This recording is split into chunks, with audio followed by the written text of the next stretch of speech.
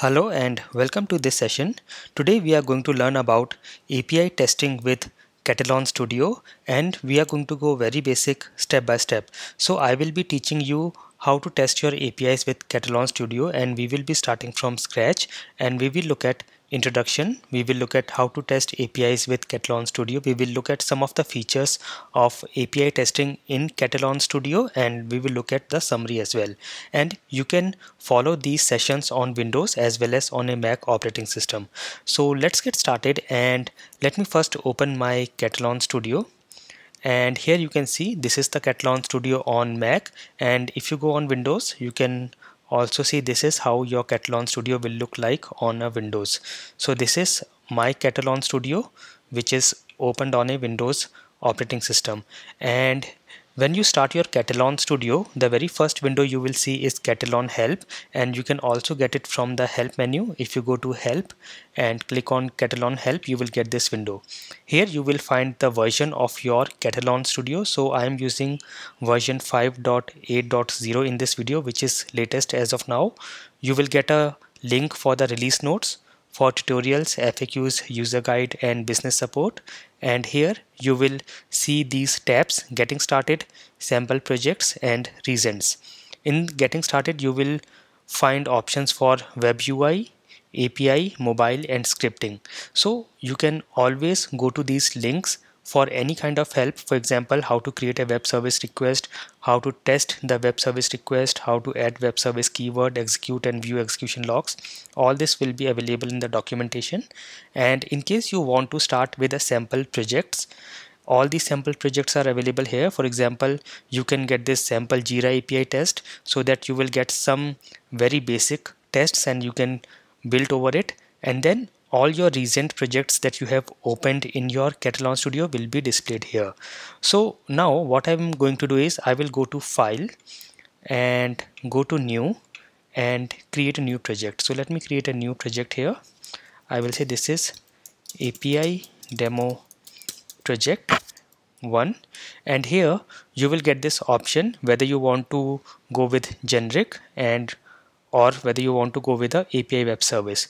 Now just in case you are not seeing this option, make sure that you are using the latest version or a version 5.8.0 or later to this series. And then once you select this API web service, in the project you will get an option to start a blank project or start a sample Jira API test project. Similarly, if you go to generic, you will see you will get all these options. For API web service, you will get an option for sample Jira API test project. As of now, I will go with blank. You can also give a repository URL of your project if there is, and then you can select the location. So you can actually browse and store your project anywhere on your system. As of now, I will just keep this default location, and here is the description, which is optional, and say OK. So this will generate your project, and here you will see your project is here, and you will also get this quick start window. So as of now I will just close this window. You can always get it from help and go to quick start and you will get this window. Also you can see all these options available here in the top menu. So for our API project, all these options will be available. Now in Katalon Studio, you will add your API requests under the object repository. So you will do a right click and go to new, and you will select the option web service request, and here you will get the option to select your to give your name, and then you can select whether it is SOAP or RESTful. You can give the URL and description and say OK. And the other direct way is you can go from this quick start. So either you can click here or go to help and go to quick start here, and here we have options for REST and SOAP. So you can create from a new draft REST request, you can create a new draft SOAP request, you can also import from a Swagger or a URL, and similarly you can create a SOAP from a WSDL or a document or a file. So for now let me show you very quickly a sample REST and a sample SOAP request. So for a sample REST, I will just use this Thomas Bear SQL request. I will also make all these URLs and notes available in the description or the notes section of this video. So this is a sample REST request. So you can see when I invoke this URL, I get this here. This is the response, and I can also just say /customer, and it will show me the customers. And then again I can say / I can give a customer ID. For example, I will give 10 here, and it will show me the details of that particular customer. So you can see this is showing me the details. So let me just copy this URL, and I will use this in my Katalon Studio. So I will say new draft REST request, click here.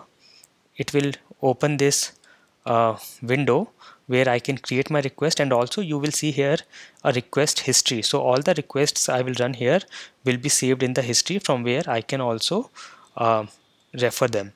So I am just giving the URL of that REST request here, which is this one, and here I can select whether it is get, post, put, patch, delete. As of now, this is a simple get request, and here we have query parameters. So just in case you have any parameters in your request, you can add it here. For example, if I say here question mark name equals Raghav, and here you will see it has generated the parameter name Raghav, and also I can add more here. So in case your request has parameters, you can add it here. And then here are other options in case you have any authorization in your request. For example, if you have basic authorization that has username and password, you can give it here. As of now, I don't have any authorization. You can give your HTTP request headers here. If you have a body, for example, in post or put request, you will have a body, you can put it here. And it is already saying get method does not require body content. And in case you want to add any verification statements, you can add it from here. And here are some snippets that you can use. So you can hide the snippets from here or show it from here. I will tell you about snippets in a moment. And then we have variables. So let me just first run this and see the response. I am running this. I will save the changes, and let us see what is the response we get. It is sending the request, and here we have got the response.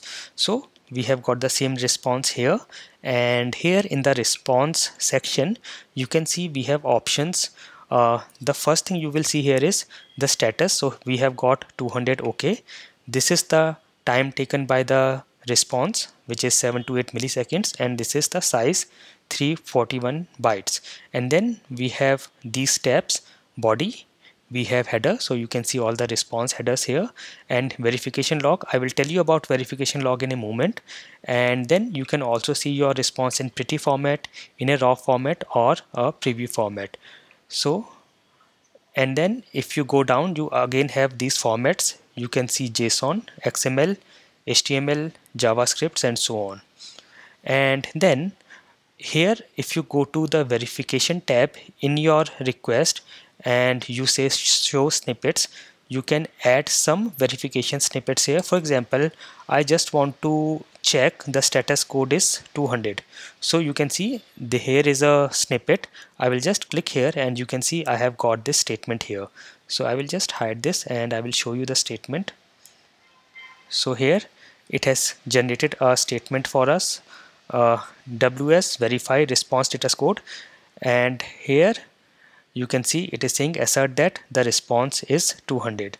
So you can also get help of these snippets, take it from here, and you can also add in your test cases if you want, or you can keep it in the request itself. And then if you run this now, I hit on this play button and save this, and let us see what happens.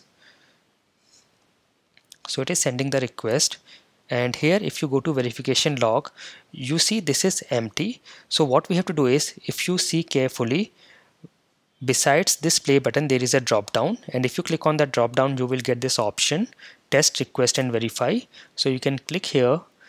Now this time you will also get the verification log. So here if you see, this is the body header, and if you go to the verification log, you will see all the logs here. So this will be very handy and very useful in your API testing. And similarly, you can now there is one other option that you can do here is, you can also add variables here, just in case if you want to add any variables you can do that here. And also let me first show you a sample SOAP request. So for that what I'm going to do is I'm going to take a sample WSDL. So I will say sample WSDL URL. You can take any of the sample WSDLs available. Let me see this link. This must be having some sample APIs or sample SOAP WSDL. So here we have got some options. Here we have a global weather SOAP, US weather and city zip codes, and then we have this Thomas Bear bank BLZ service. So this gives us the bank details. Let me just take this one. I will copy this and open this in a new tab on my browser.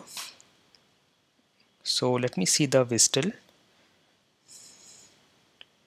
So here this is the WSDL for this web service, SOAP web service, and I can use this URL, WSDL URL. I will copy from here and go back to my Katalon Studio, and this time I'm going to add a WSDL. So I will again go to Quick Start, and here you can see here is the option import WSDL from file or URL. Click here. So it is asking us to give the URL. I will give the URL. You can also browse and get a file from your system, but I just want to use this URL and say OK. So this will generate the service, and you can see it has added it inside object repository, and this particular service has SOAP and SOAP 1.2 both versions. So we are getting these two folders, and here you can see this is the get bank request. You can also click on this load from WSDL in case you do not see anything in the drop down. So if I say load from WSDL, you will see whatever the services are available, you will see in the drop down, and you can select this, and then we have all those earlier options: authorization, HTTP header, request message, verification, variables, etc. Now if you go to this request message, here you can give your request parameters, and how to give those parameters.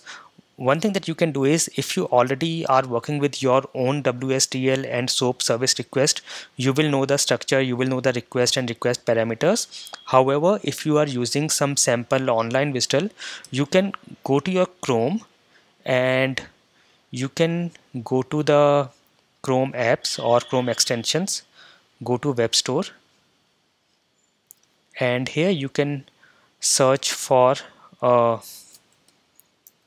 plugin called WSDLer, and you can see this is the plugin that you can add. I have already added it, and you can see it is here. This is the WSDLer plugin, and whenever you open any WSDL URL on your system, it will be activated. So you can see now this is activated, and you can just click here. It will generate all the requests from that WSDL, and then you can click on any of the request and it will show you the body. Now here this is a web service where you can check the information for Germany banks. So I have to give some bank code here. So let me just search for Germany bank codes, and I will give a sample here.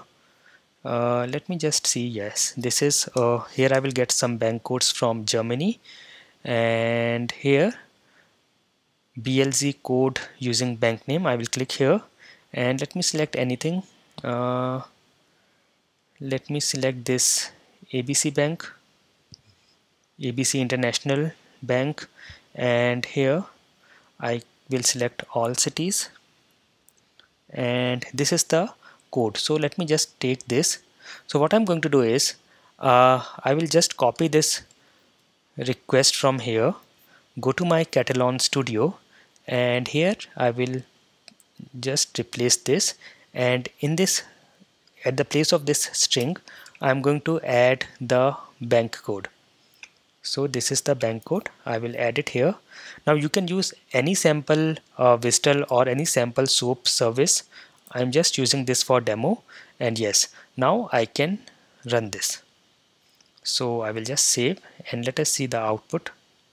So this is sending the request, and it should show us the bank details with the bank code, this one. And yes, you can see it is showing us the details. This is the name and all the other details, the area, everything it is showing us. And then we have all those options, header and then formats and everything here. Now the other thing is, you will also get this plus icon here.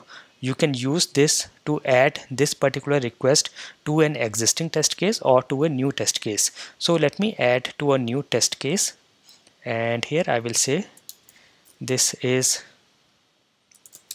get bank details. It is always useful if you give some meaningful names to your test, and I will say OK. And you can see it is generating this new test, get bank details, and it has added the very first step, which is send request, which is a keyword from our for our web service. You can also go to this keyword browser here. If you go to this keyword browser and you go to built-in keywords and you go inside web service keyword and go inside request, you can see send request is a keyword under web service keyword. So this is what it has already added here, and the object is get bank, which is our request that we just generated. And then you can give the input output as well. We will study all this in the coming sessions. And let me go to the script mode from here and let us see this in script mode. And you can see this is the script that is generated. You can press command and plus on your keyboard to increase the font, or if you are on Windows you can use Control and plus.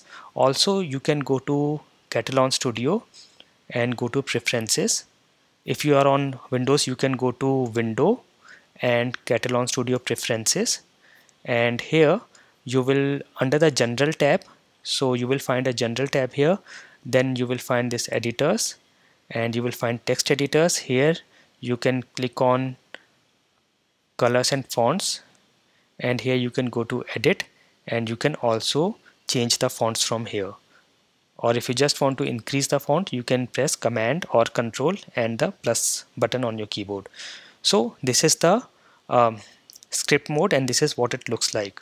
So this is how you can use API testing with Katalon Studio. In the coming sessions we are going to go more deeply into REST and SOAP API testing, and we will create a complete project of REST and SOAP API testing with Katalon Studio. I hope this session was very useful for you. Thank you for watching.